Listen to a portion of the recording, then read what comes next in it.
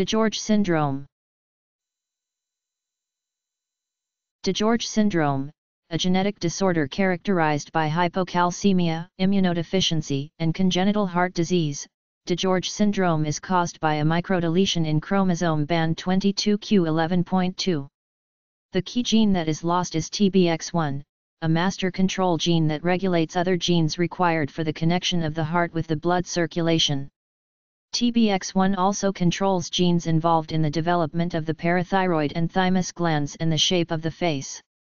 Babies with DiGeorge syndrome are highly susceptible to infections and, in the past, usually died by age 2. Transplantation of thymus tissue can restore normal immune function to infants with DiGeorge syndrome.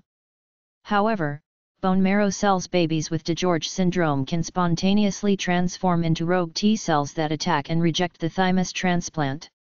An immunosuppressant drug called Thymoglobulin, antithymocyte globulin, which selectively targets T cells, given prior to the transplant has been found to quash the rogue T cells and permit a successful thymus transplant.